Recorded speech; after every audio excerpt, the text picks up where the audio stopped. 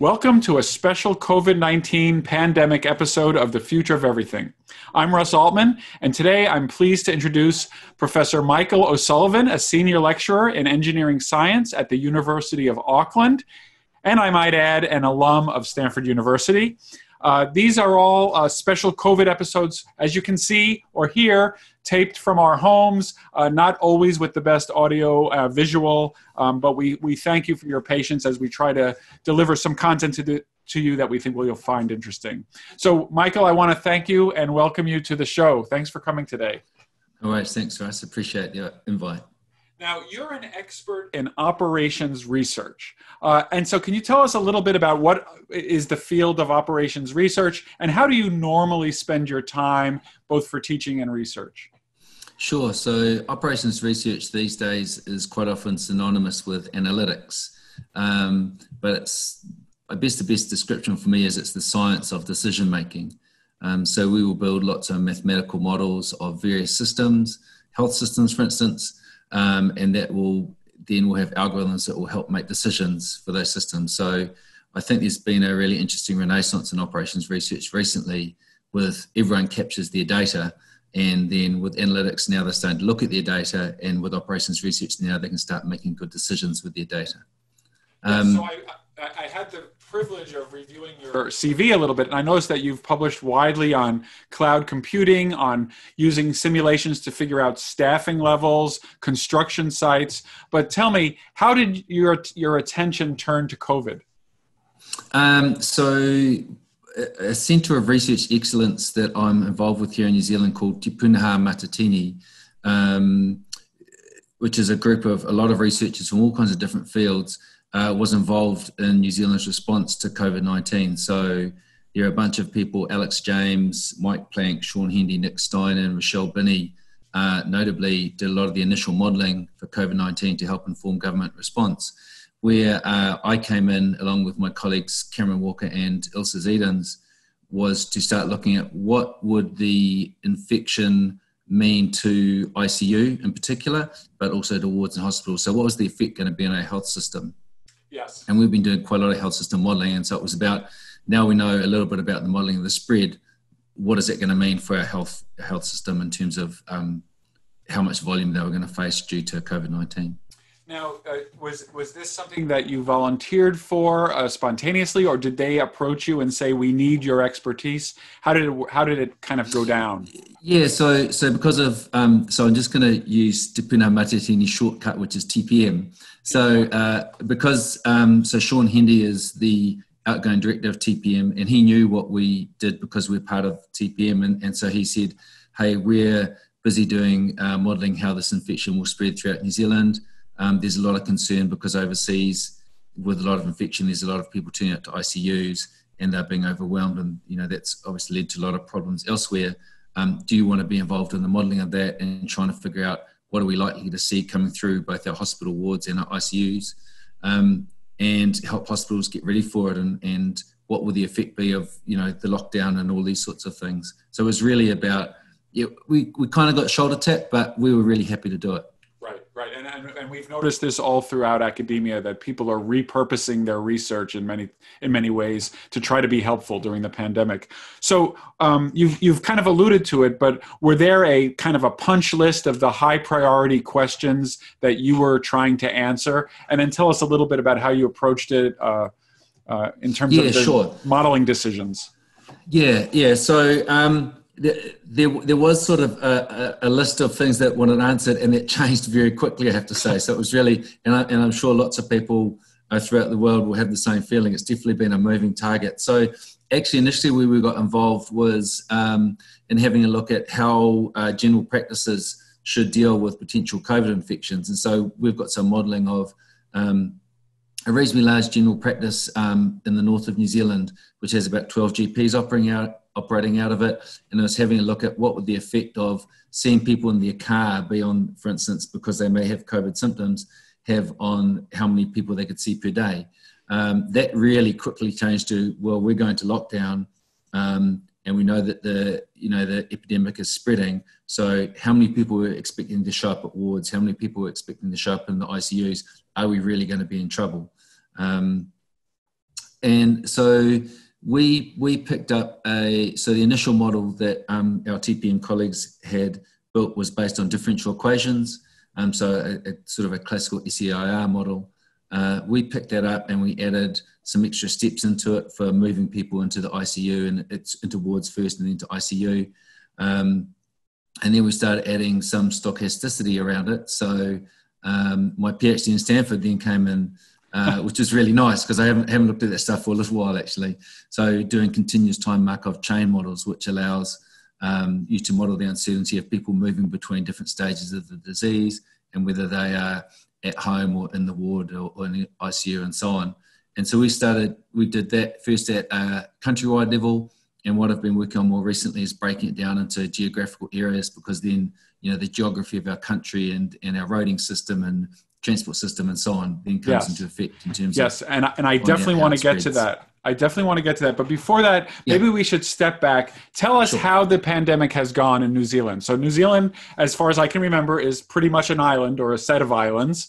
Yep. And I don't even, and forgive me, but I don't know the degree to which they locked down entry and exit from the country. What were the sources of infection? What can you tell us about how the kind of natural history in the New Zealand, how did it go? Yeah, sure. I can tell you what I know, which I assume is reasonably accurate. So most of the infections in New Zealand came from people returning from overseas or visiting from overseas.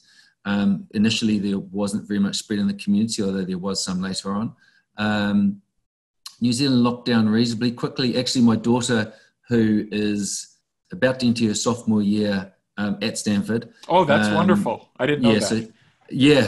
So she's so she actually was in Japan at the time and came back to New Zealand and I think she made it just after we closed the borders, and she had to go into isolation for a couple of weeks. We closed the borders relatively quickly, about the same time that we went into lockdown.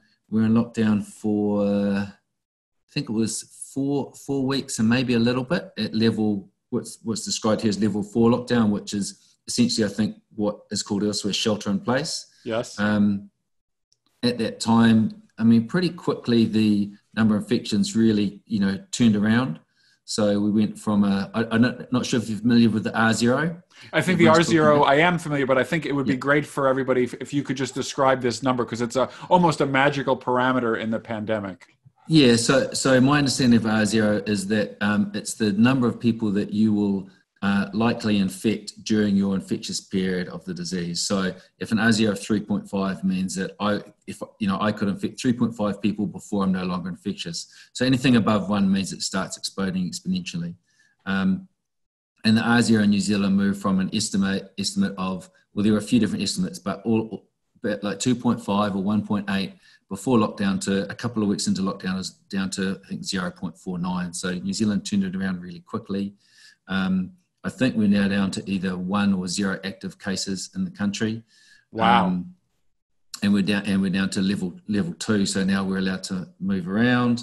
We can congregate in groups of up to 100. So for instance, I did my first soccer football training last night I ran 2 teams of girls so I had 26 11-year-old girls running around for the first time for a while. And so there was a lot of excitement. It was good. So we moved from level 4 and then to a couple of weeks at level 3, and now we're in level 2, and we may well go to level 1 soon. So New Zealand managed to turn it around really, really quickly. And I think I've sort of said in maybe the articles that you've seen, I think a lot of that has to do with a really good relationship between government and scientists. And I think also they talk about New Zealand being the team of 5 million, not just when we support our rugby teams, but also I think in our response to the pandemic was pretty awesome. Actually, made me quite proud of our country. This is the future of everything. I'm Russ Altman. I'm speaking with Michael O'Sullivan, who's in New Zealand and who's been part of the modeling effort. And thank you. That was a great. In fact, I think we should spend a little bit more time on it, because you are ahead of us in undoing the shelter in place. So can you actually tell us a little bit about what these levels were? So you said 4 was a lot like our shelter in place, which is still enforced in much of the U.S. What was level 3 and 2, and where are you now again? Yeah, so we're in level 2 now, but the restrictions in level 2 have changed a little bit. So level 4, essentially people were staying at home. There was sort of one person who was a designated shopper who could go out and pick up things from supermarkets. Only essential services were operating, so a lot of that is food and obviously health services. But effectively, so myself and my wife and our 4 kids stayed inside, and my wife went out and picked up the shopping from time to time. We were quite careful, actually. So when she brought the shopping home, we wiped it all down. Yes, yes. Spray and wipe and so on. Rinsed and washed all our vegetables and fruit and all those sorts of things. Level 3, more businesses were allowed to open, from my understanding. You were allowed to join your bubbles. So it meant that we could, if we had people nearby that we'd like to see, then we could see them. And that was usually more about if someone was living alone. Yes.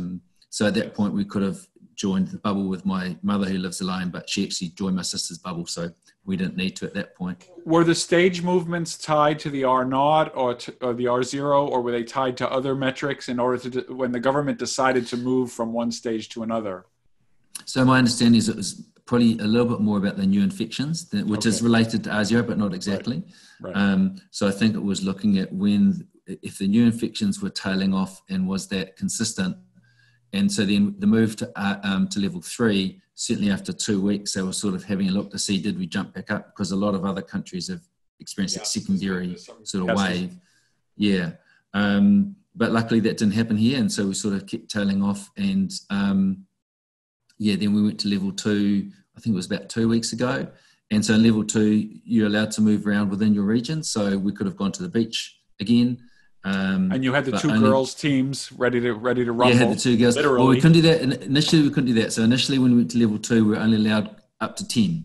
So there was no sports. But then just I think it was last Friday, it went up to 100. So now. And these are essentially full contact games. In other words, if the girls have to touch each other while they're going after the ball, that's all okay. Yeah, they can. So so there's only training at the moment. So games maybe later in the month or early next month. We all had to put on, everyone had to put hand sanitizer on when they arrived. We had to write everyone's names down for contact tracing. We sprayed stuff down with disinfectant before and after. So I sort of got all the gear and sprayed it all down. But absolutely contact. And I sort of at one point was going, should I tell the girls not to hug each other? And I thought, well, they haven't seen each other for ages. And judgment calls. Okay, that's actually a really helpful, and it's actually quite inspiring to hear how this worked. And so let's go back to the modeling, because now that things are looking good, I'm sure everything is people are pretty happy with how things are going. But what were some of your initial findings? And I'm guessing that before the lockdown, or before you knew if the shelter-in-place equivalent, stage 4, was working, I'm going to guess that you had some simulations that were a little bit scary. So can you tell me how they looked, and how you made a reference to the interaction between the scientists and the government? And I want to now get back to that. What did you see initially, and what did you tell your governmental colleagues? Well, I should point out that I didn't tell my governmental colleagues anything. That was more the other TPM members. But yes, certainly the numbers were very scary. I mean, it was sort of tens of thousands of people potentially dying. We were looking at, so New Zealand's ICU capacity at an absolute maximum, this is probably more than we can actually sustain, is 500 beds. And we were talking about, thousands of people needing ICU care. So what's the population? Forgive me for not knowing. About 5 million. 5 million. Yeah. So 500. I think from models we assume 5 million. So 500 ICU beds for 5 million people, and so any kind of tens of thousands of cases would have been unmanageable. Yeah. And what did your TPM colleagues tell the government at that point? So I don't think they actually told them anything, but what they did is they ran a bunch of different scenarios of saying, well, if you do this, and if you do this, and if we can reduce the transmission to this is what it's going to mean. And so I think they ran a bunch of different scenarios to say, here's a policy that's worth trying. Or actually, I think probably the government said, what if we do this? And then our TPM colleagues would then run the model and say, well, that would result in this. And so I think they did just a lot of scenario analysis for them using these models. And the government decided that what they needed to do was lock down really quickly and lock down really strongly. And I think it was pretty. You're completely right. When I looked at the first model, I was like, this is actually looking quite scary. And then to see the turnaround relatively quickly of New Zealand sort of turn it around and start to get back on track. And there was a lot of, I think, not quite holding our breath, but certainly a lot of watching the numbers to see is this working? And even when we went to level 3, are we still going down, or we're going to jump back up? Because some of the later models I've done, you only need one exposed person in an area, and there's still the potential for an outbreak because it's such an infectious disease. This is the future of everything. I'm Russ Altman. I'm speaking with Michael O'Sullivan about the New Zealand COVID modeling effort. And I know that one of the things you've made reference to it previously is you've actually gone down to modeling a geography-specific model. And this sounds great. So could you just kind of whet our appetite for what are the challenges for doing this much more specific type of modeling? I know the word mesh block comes in. I'm not sure I know what it is, but it's a very attractive word. So what are your current modeling efforts? Yeah, so the idea of a mesh block is within New Zealand, there's a small geographic unit called a mesh block, which is it's a unit mostly used when they're doing the census. And so it holds, roughly 60 to 120 people. So it's quite a couple of blocks if you're talking about in a city. Do they vary in size based on population? They vary in size. So in rural areas, they're much bigger. In urban areas, much smaller, and so it's more about consistency of population. And so then what I looked at doing was having an individual continuous time Markov chain for each of the mesh blocks. So you sort of assume that people within the mesh block will interact doing somewhat normally. Yes. And then we connected the mesh blocks depending on if they shared a closest supermarket or a closest petrol station or a closest doctor. So this is really fine-grained decisions about whether or not they'll be mixing between the mesh blocks. Yeah, that was the idea. Yeah, and so then depending on if there was that potential for mixing, then you would change your transmission model so that the population in this mesh block could affect the population in this mesh block, for instance. Right. And there was another level which was about if they shared a hospital. And now that we're going to level 2, we're starting to look at commuting data because now people are able to go back to work.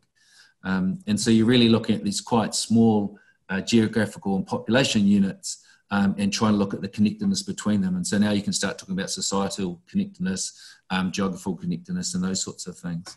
And that way, and that's the model that I've been using to look a little bit at a population in South Auckland, which is a bit more vulnerable than other places in the country, and trying to see, like I said, just one exposed person in that area, and you won't always get an outbreak, but probabilistically some of the time there's a potential for outbreak there. This is the future of everything. I'm Russ Altman. More with Michael Sullivan about modeling the outbreak of COVID in New Zealand and in, as we just heard, some vulnerable areas of, I think you said Auckland. Yes. Next on Sirius XM. Welcome back to the Future of Everything. I'm Russ Altman. I'm speaking with Michael O'Sullivan from the University of Auckland about modeling the COVID epidemic in New Zealand. And in the last bit of discussion, we were talking about these mesh blocks that you're using as now a key element in your simulations. And I wanted to step back and ask, it seems incredibly fortuitous that the mesh block system exists because you have these nice units. Evidently, you know where the gas stations are and the hospitals so why do mesh blocks exist? You said it was used for the census, but is that the primary use? And did anybody imagine that they would be useful for pandemic simulations when they were invented? I'm not sure. I can't imagine so. So my understanding is, and to be fair, I'm not an expert on mesh blocks, so they are sort of the units. I believe that when a person is out collecting censuses or going around, performing the census, then they'll work mesh block by mesh block. And I should say all the information about petrol stations, it was actually all provided to me by a colleague of mine who'd been involved with the census. And I think that part of what's been so inspiring, being part of this process, is the relationship between lots of different people. So research colleagues of mine, people in Statistics New Zealand who have been helping get data for us to do the modelling. And I'm sure with my TPM colleagues, talking to people in government about what these models mean for the policy they're setting. So I think there's been a whole bunch of data that's been used for things that people never would have thought of. Yes. So an example of that is cell phone count. So we're looking at cell phone counts in different areas, and a couple of other colleagues of mine are reverse engineering what movements might be given those cell phone counts. So then we can start seeing how people are moving around between all the different areas. I've got another colleague who's working at he's looking at modelling every single individual in New Zealand and how they connect to one another. So even going more granular than what I'm doing. So that leads to the obvious question about privacy concerns. And so what does the public think about this? How have you, if you have, tried to get the public trust and having everybody be on board with these efforts? Because you can imagine a mesh block, okay, I think you said 60 to 100 people, fine. But when you start doing individuals, I could imagine somebody might get a little nervous. And so tell me about the dynamics of that decision and what they've done to make it palatable. Yeah, so Statistics New Zealand is extremely careful with individual data. So I've done other work with precious data before, and they have all kinds of checks and balances that they put out to make sure that no one's individual data is ever compromised. Mm-hmm. So this is the individual researchers will work with it, but anytime there's results published, anything that goes public is they check to make sure that no one's individual data will be and then compromised. You give population averages and things like that so that it can't be traced back. Yeah, exactly right. And we also work with public data sets. So for instance, the cell phone counts as public data sets. The commute stuff that I was talking about is numbers of people commuting between areas. And if that number gets too small, then they suppress it so you can't see it. So if there's 3 people moving between two areas, then I might have a good chance of understanding who those 3 people are. So they suppress it so you can't see it. So I think actually one of the things I have been impressed with Statistics New Zealand is how careful they are to make sure individuals' data is kept safely, despite the fact they have some amazing data sets that we get to work with, just all confidentially within dedicated safe labs. And in the public service. So but going back to, as you can see, I'm obsessed with mesh blocks because I think they're a very powerful idea for this kind of modeling. And I assume that then if a mesh block is separated from another mesh block by a big mountain, then you might have much less mixing. And also if there's a big highway going through, because I know from other modeling, basically I know from HIV modeling that in Africa, there was this transcontinental highway that was a major source of the spread of HIV. And it sounds to me like you would be able to capture like whether truckers are stopping at rest stops and transmitting. So tell me, and then you mentioned this vulnerable population. So what can you tell me about some of your most latest modeling? Because somebody could say, well, it sounds like your R0 is 0.5. It's just a matter of time before everything is fine. My guess is that is not your attitude. So tell me what the current challenges are and how that's playing out in the modeling questions. Yeah, so I think the idea of neighbouring mesh blocks is really interesting. And so we had data across mesh blocks that were bordering each other, but also we knew if there's a road going between them. And so that was really important. Although, as someone pointed out to me, I think somewhere in the east coast of New Zealand, people would quite often get from place to place by horse. So then some of that road stuff, we had to went out the window a wee bit. We were definitely very... lots of information about how people move around, and that's where I think things like cell phone data and also transportation data, so road use data is super important.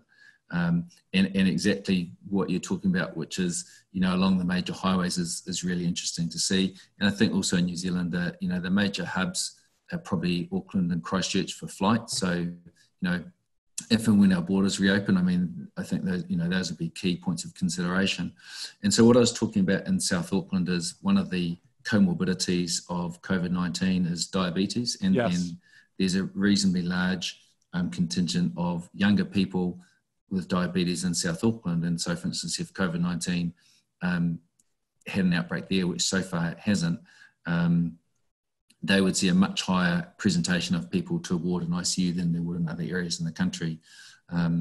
And so I suppose the modelling at the moment now is, well, there's 2 aspects of the modelling I'm doing. One is COVID-19 related, which is saying if this person turned up here, what would the spread look like? And part of that is about informing maybe where you can test to catch it. Mm-hmm. And the other part is actually helping the district health boards who sort of organise the healthcare in various areas, helping them to try and deal with what's going to happen next. So it might be that COVID-19 is now somewhat under control, but the flu season is we're right in the middle of it. Although because we've been in lockdown, maybe that's not going to be as bad as it was. But there may also be cancer patients who have been having to wait for treatment until COVID-19 went away. And so knowing what the demand at the various different healthcare organisations is going to be like is one of the key considerations, and where we're doing modelling now to help us kind of get back to quote unquote business as usual.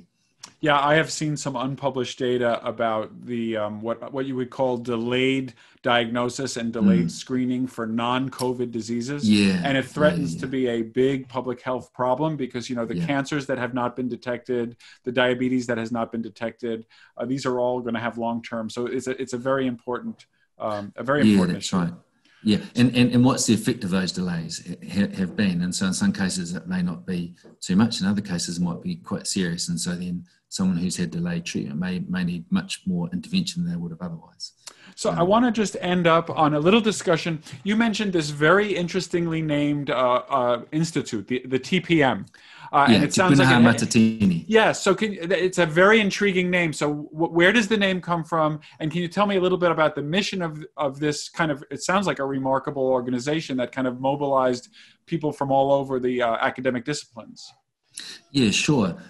So New Zealand has a number of Centre of Research Excellence, and Te Puna Matatini is one of those. And these are big groups of researchers that are funded by the government to work on core problems.